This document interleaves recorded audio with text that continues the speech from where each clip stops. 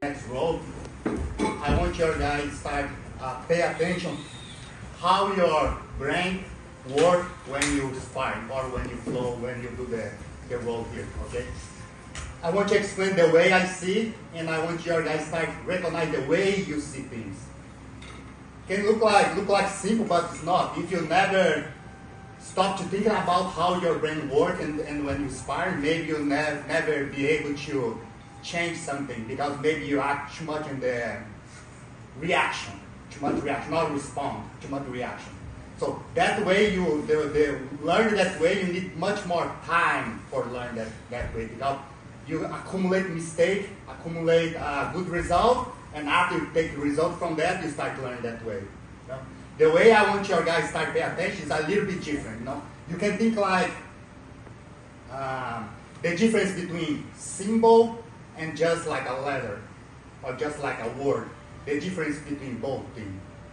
Now, for example, when you see like just the letter M, now just the letter. You know, you can use this for use in the main words, but it's just a letter.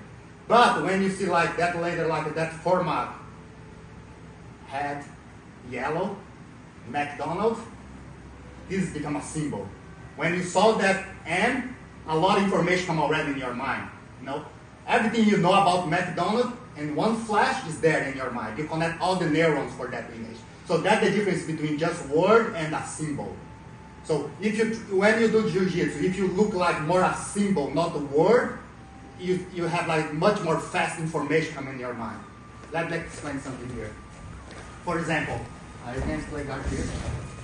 When I say like, think like a word, one word after another word. Now when you talk like this, word after word. And you think like the technique, for example, I go for knee slide. If I just learn word after word, it's 1, 2, 3, yeah. 1, 2 is word. No, 1, 2, 3, 4 in the pass. No, you can use that methodology to start learn the movement first. But when you start sparring and you're still in that mode, you take too much time. You're not able to adapt when this change. Okay.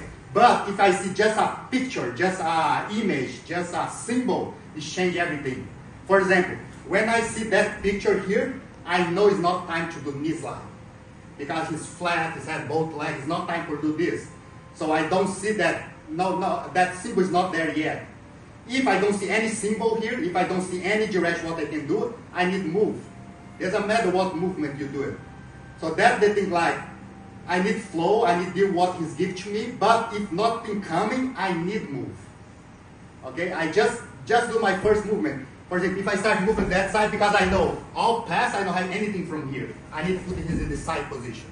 And from here, I can see what this symbol means for me. You know, for example, if the leg is more open, the symbol for me is go here.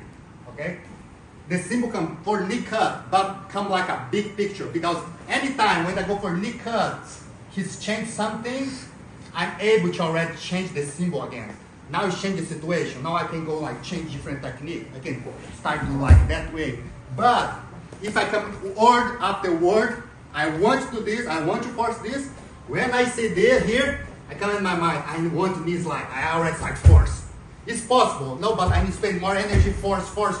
You start to put the leg here, I still want to force, I want that technique. Doesn't mean it doesn't work, no, but you need to spend much more energy. But if you're able to see just a symbol and give to you the direction, you're able to change that direction all the time. So if your mind have too much words, you live by words, it's difficult to see reality, what happened in your life. Because you already put the image in your mind for that kind of situation.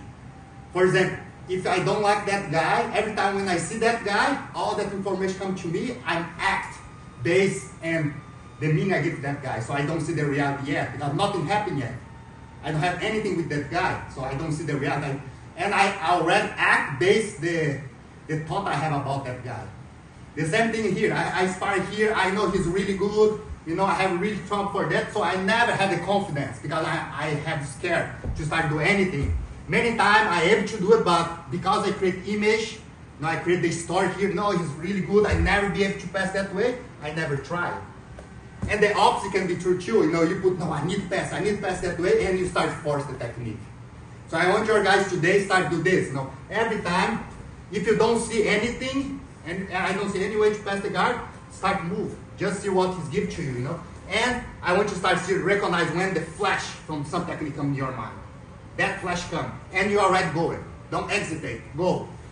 But anything change already, you need to be able to change, okay? You just start, but you don't know how you will finish that position, okay? So I want your guys looking if your brain works that way, or if you create too much story in your mind. No, I don't know, I cannot do it, or the guy is strong, I need to do this. So last you have that information in your mind, this means you will deal only in the situation. And slowly you start to see everything now. Every configuration, him is telling me something. That symbol tells me something. You know, it's not just what comes in my mind. I need to see what he's doing, and based this, I go do it that way too. So this is why when you train like eyes closed, it's for your practice. Don't create your symbol only based on your eyes. You create that symbol in your mind based on what you feel. But you need to create that image the way you are here. For example, I don't see, but here close my eye, I almost have the idea where his are. You know, everything is moved, change the leg. I have the sensation. I can, in my mind, I can see the butt configured the way he's here now. You know, so this is why when you practice and eyes closed, you need to look for this. You need to see in your mind the way he's moved, the way his butt. You know, you already feel where his arm, where his leg. Even if you don't see, don't watch in your eyes, you know where it is. So this eyes closed, practice this. Now you start eyes open, still, now I can have my eyes, but I want to have all the feeling, okay? I don't want your mind to work as a word, that technique, that technique, that technique. No, just the start. The start you need to have in your mind, okay? If you don't have answer for anything, it's because you need to put more information there, okay? The first one is like a jab. No, just do the jab and see what happens the next, the way they react. The same thing, you need to have like a good jab for everywhere, you know? I can do like this, I can be good on this, I can put good in the first movement. And from that, I see what the way he reacts. I can do like one movement and I see the way he reacts. Okay, and base his move, I interpret the way he's move and I move again.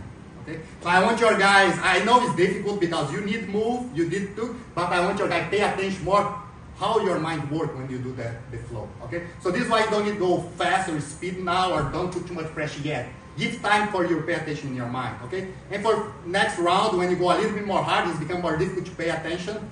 So I start the balance between thinking, see, and move, okay? So let's change the part and let's do a little bit. After this, if you have a question, if you don't understand what you talk about now, you can talk after, okay?